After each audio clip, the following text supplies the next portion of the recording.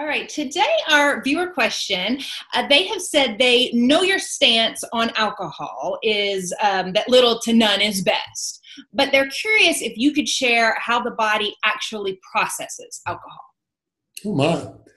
Certainly, back to Biochemistry 101. And it's a wonderful process. It's amazing that our body knows how to handle this molecule that we have enzyme systems set up for. But alcohol, ethyl alcohol, is a very small molecule, 2 carbon atoms with some oxygens and hydrogens sticking off to the side there. And when you drink it, it has the effect that it has as far as your brain goes, and it produces the alcohol effects that you go everything from a nice glow to more dire effects as people drink more and more. They get nauseated, they get headachy, and their blood vessels dilate, their nose gets red, the face gets red, and the dilated blood vessels allow the blood pressure to drop. People can faint, they may get nauseated and vomit, and the blood vessels in their head dilate, they get headaches, and this is the continuum. Why is this happening? Good heavens, it's supposed to, just a glass of wine is supposed to give you a nice glow. And if you hold it in a glass of wine, that's usually all that you get is the glow. But as I mentioned, as you drink more and more, what's really happening? Well, the blood is, with the alcohol, is passing through your liver, and your liver's got some enzymes down there, 2 of them, that dismantle the alcohol. The first one takes off a hydrogen off of the alcohol, and its name with the purity of scientific nomenclature is alcohol dehydrogenase. Takes off a hydrogen off of alcohol. So it's alcohol dehydrogenase. And when you take that first hydrogen off, that turns the molecule into what's called acetaldehyde. And you can get a feeling of the name, it's an aldehyde. Like formaldehyde is a cousin of formaldehyde. This is acetaldehyde. And this is what causes that dreadful feeling of the nausea and the headache and the dilated blood vessels and the low blood pressure. It's the acetaldehyde building up as the liver is detoxifying the alcohol. This is what gives you the hangover the next morning, is all the acetaldehyde in your blood that your liver's not been able to metabolize. Eventually it does. As the acetaldehyde rides back through the liver, there's another enzyme, acetaldehyde dehydrogenase, and that pulls another hydrogen off of acetaldehyde this time, and that turns the molecule into good old acetate.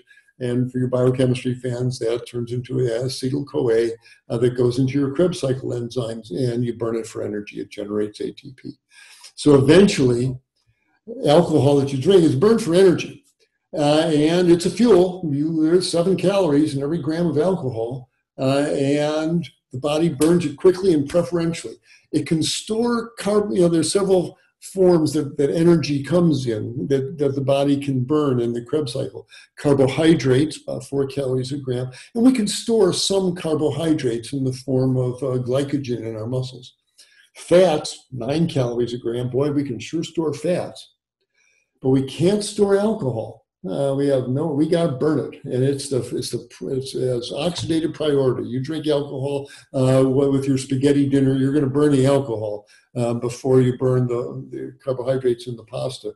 And often, people drinking alcohol and eating a high carbohydrate meal, man, they generate some heat there because the alcohol gets burned pretty quickly. So those are the steps for the metabolism of alcohol. It goes from ethanol to acetaldehyde, which causes the adverse effect, and finally to acetate that gets burned as acetyl-CoA in the Krebs cycle. So the body can burn it, but it's toxic along the way. In its native form, in the alcohol form, it kills every cell it touches. They have no illusion about ethyl alcohol and its toxicity. We dip our surgical instruments into alcohol because it kills everything it touches. And as it sloshes through the body system, it causes damage in its alcohol form. But before it gets metabolized, it damages the stomach lining. You get an alcoholic gastritis. And when I use the term alcoholic, it means caused by alcohol as opposed to caused by aspirin or some other thing. But as it goes to the liver, damage the liver, you get an alcoholic hepatitis. It goes through the muscle, damages the muscle function. You get an alcoholic myopathy. It damages the peripheral nerve. You get an alcoholic neuropathy. It damages the heart muscle. You get an alcoholic cardiomyopathy. This stuff is a toxin to every tissue in the body. I'm not, a teetotaler, and I like a glass of Chardonnay twice a year with a spaghetti dinner. It's a pleasant taste. But man, I have no illusion about what even that Chardonnay is doing. And on a regular basis, a glass of wine with dinner every night, I think is a recipe for some real tissue damage. And there are statistics showing that every drink a woman takes, her risk for breast cancer goes up this much. It's a carcinogen, and the same with guys and prostate cancer. We weren't meant to drink it on a regular basis. As I said, I have my twice a year Chardonnay. And that acetaldehyde that builds up and gives you the nausea and the toxicity and the hangover. These are messages, I think, from our body that this is really not a molecule that you want to ask your body to deal with on a regular basis.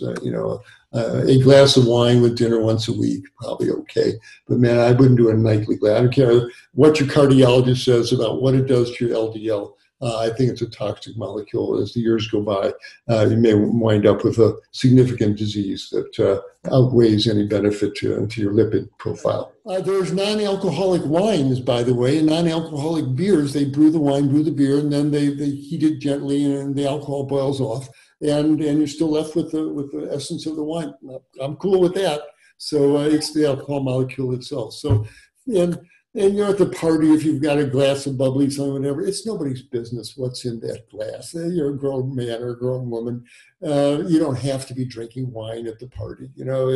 Ask for the sparkling water. It's nobody's business what's in that glass you're holding. So free yourself from the idea you got to be social. I got to be drinking wine. No, you don't. Just be there. You're there for you and your friends, not for the ethyl alcohol.